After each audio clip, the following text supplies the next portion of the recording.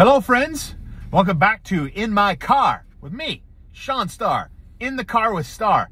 I love the name. I really do. And I came up with it. Happy to be with you, everybody, on this game day. Is the Montreal Canadiens. I got activity like all over the place. I don't know if you could see out my rear view there. I got trucks, I got tractors, I got people working on the left side of me over here, people working on a staircase next to where I'm parked. I mean, it's kind of distracting. I'm going to do my best to see if I can see these notes. See all these notes? These are my notes that I work off of all day, right? Game day. Montreal Canadiens on a heater, everybody. One-game winning streak as they welcome in the traveling New York Islanders. Yeah, the Islanders come in having not played a home game yet this year, and they won't for like another 5 or 6 games before they finally get back to their new barn, as the Canadiens welcome in the Islanders on a one-game heater. I believe this big time. I'm a huge fan of short-term goals. I love hitting short-term goals. Why? Because they're easier to manage, and you get a stronger sense of fulfillment when you hit them, right? So whether it's you're on a weight loss journey, or you're on a financial journey, something where you've set an objective and a timeline that you want to hit that objective in. And I think athletes across the world of sports operate with a similar mindset, especially ones that play in a marathon of a regular season. So Major League Baseball, 162 games. The NHL and the NBA have almost mirror schedules, 82-game regular seasons. Does it make sense to you to look at an 82-game marathon and say, okay, put your head down in game 1 and don't surface till game 82? Doesn't work that way. You have to break it down in manageable chunks. And I think teams operate under that type of strategy. And I wouldn't be surprised if the Canadiens looked at their schedule and took it in 10-game sample size. Okay, we've got 8 10-game chunks to work with. Chunk number 1 was an absolute failure. No debate. No room for debate. Canadiens went 2-8, full value for their 10-game sample size, right? So I don't think it was a coincidence that in the second installment of a 10-game breakdown, game number 1, which was game number 11 of the regular season, was the best game the Montreal Canadiens played. From my perspective, and Dominic Ducharme said as much, Nick Suzuki said that was one of his better games, and that was more like it for the Canadiens. They showed their identity. They showed who they were against Detroit on Tuesday night.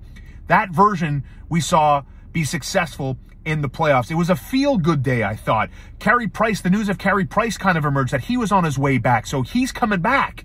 Jonathan Drouin looks okay after he took that puck from Brett Kulak to the head. He went to the hospital, came back later that night. Josh Anderson saw him at the rink, said, man, he looks pretty good.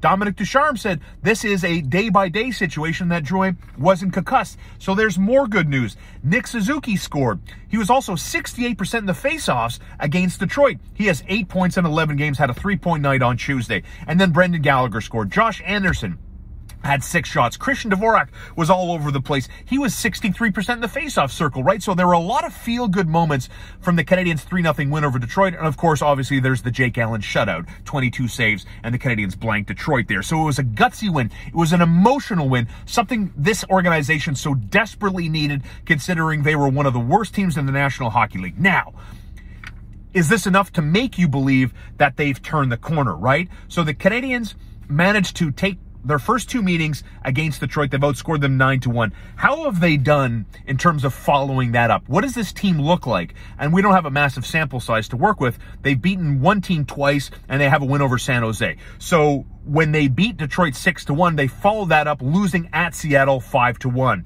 When they shut down San Jose 4-0, their next game out, they got curb stomped by the LA Kings in a 5-2 final. So we're going to see if my theory is correct. We'll see it tonight when they welcome in the New York Islanders, how this team performs. And look, they could play the way they did on Tuesday against Detroit, against the Islanders tonight.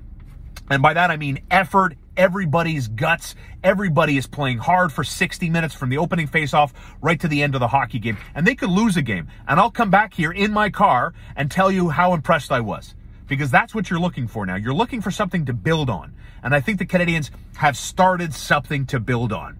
Now, it's clear Jack Eichel is not a part of the plans for the Montreal Canadiens, as the news broke this morning that Jack Eichel has been traded to the Vegas Golden Knights. And Emily Kaplan of ESPN had kind of set the groundwork the day before when she broke the news that, to her knowledge and her sources, only 2 teams and 2 teams only were involved in a potential deal for Jack Eichel from the Buffalo Sabres. That was Calgary, where names like Matt Tkachuk and Sean Monahan were floated around, and the Vegas Golden Knights, names like Shea Theodore was floated around. So now we know the deal is done. Buffalo threw in Jack Eichel and a 3rd-round pick in exchange for Alex Tuch and Yuri Kleb, and they're getting a couple of more picks.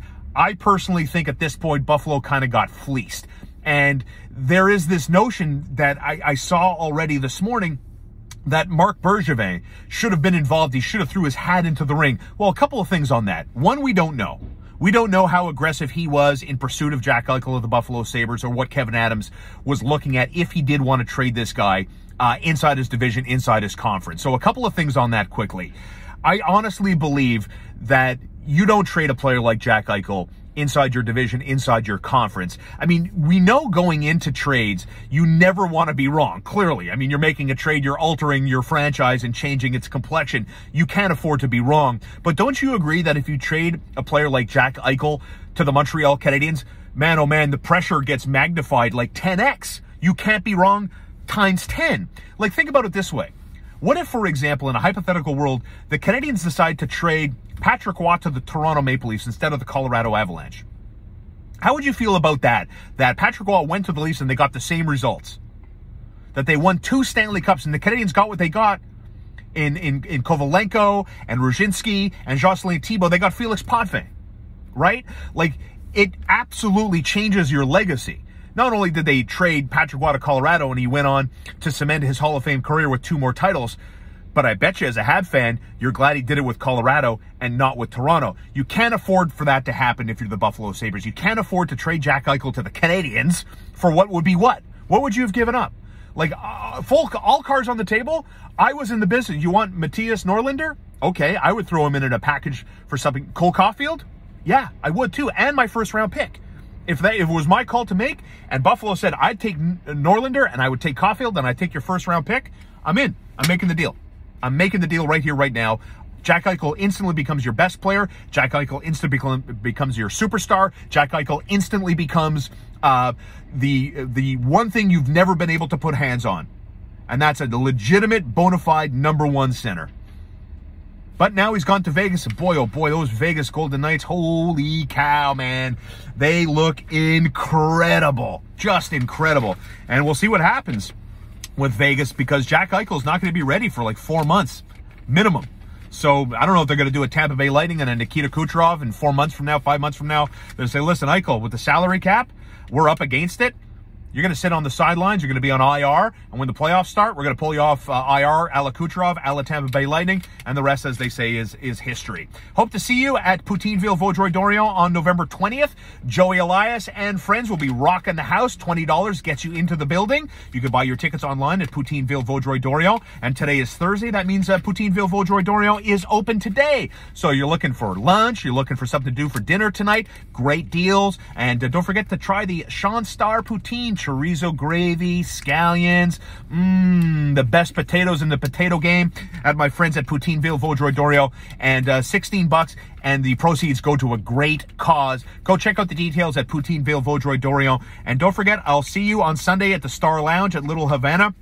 And as I make my way there, as always, I get my snacks for NFL Sunday, and I get my gas. You see how expensive gas is? Stop paying those big corporations all your money. Stop giving them all your money. Stop paying unnecessary taxes when you can go to Ganawage, over the Mercier Bridge, Highway 138. It's K-Stop Gas Bar. You're saving money, you're supporting local, and keeping money in your pocket at the same time. Okay? Win-win, baby. I got you, you got me. It's In the Car with Starr, brought to you as always by Ash Gregoire, Chambon, and Nissan. Game day on this In the Car with Starr edition. Habs and Islanders, you're watching it on TSN. You're listening to it on TSN 690, and I'll see you tomorrow.